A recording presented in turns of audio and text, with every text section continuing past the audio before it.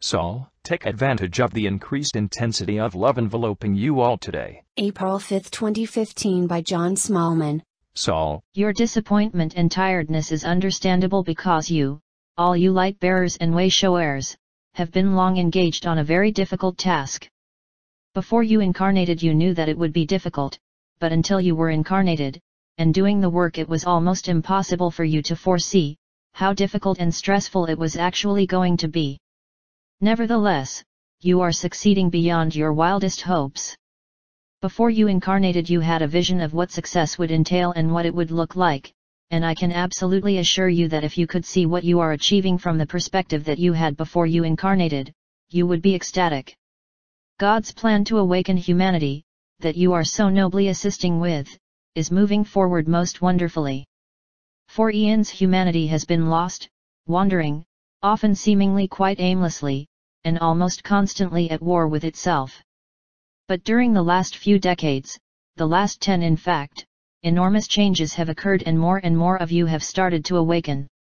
The signs of that awakening are the vast increase in the strength of desire and intent at all levels of society to move away from the state of almost constant war that brings with it so much pain and suffering, and to heal and dissolve the fear and hatred that feeds it. That intense desire to bring an end to all wars is quite palpable, and it is strengthening daily. Humanity knows at the level of the collective, as well as in each individual heart, that your attitudes of judgment and condemnation of one another and the behaviors that flow from them must change if the planet is to maintain an environment that will support life forms that rely on oxygen. Already, as you well know, much damage has been done that seems irreparable, and further damage is added daily by your unnatural and unsustainable mining activities and by the industrial styles of farming that have become so widely prevalent, in fact almost all pervasive.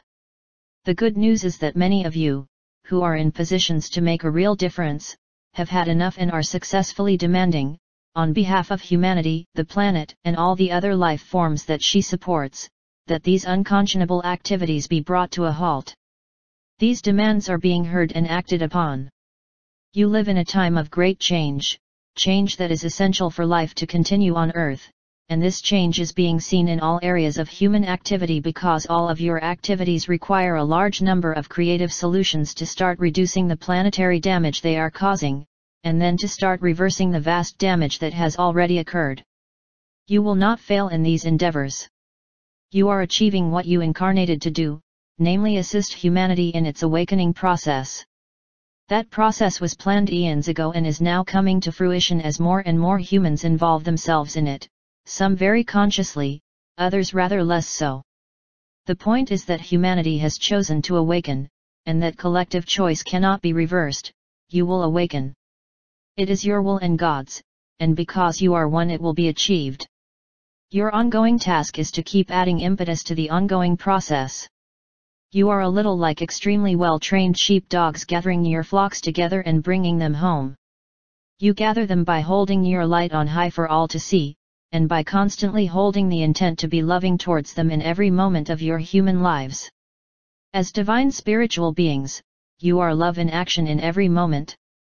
As humans it is essential that you keep renewing that intent, otherwise it can be overlooked or forgotten. Today, Easter Sunday, when you celebrate the anniversary of Jesus' resurrection, is an excellent occasion to renew that intent with great vigor because the love flow from the divine realms is heightened in honor of this wonderful celebration. Take advantage of the increased intensity of love enveloping you all today, focus on feeling it, sensing it, and embracing it, and know that it is ineradicable, unquenchable, and all-empowering. It is you.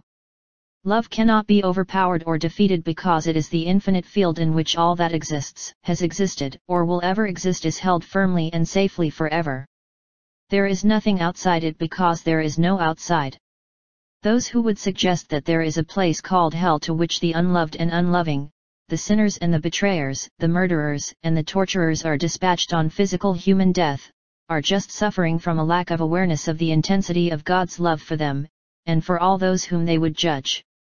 All were created by God, in infinite love, and that state, the state in which they were created never changes. God and love are synonymous and unchanging. You can rely absolutely on God's love for you, regardless of any crimes you believe you have committed. God's love for His creations is forever unchanging, and everyone who has ever walked on earth is one of His creations.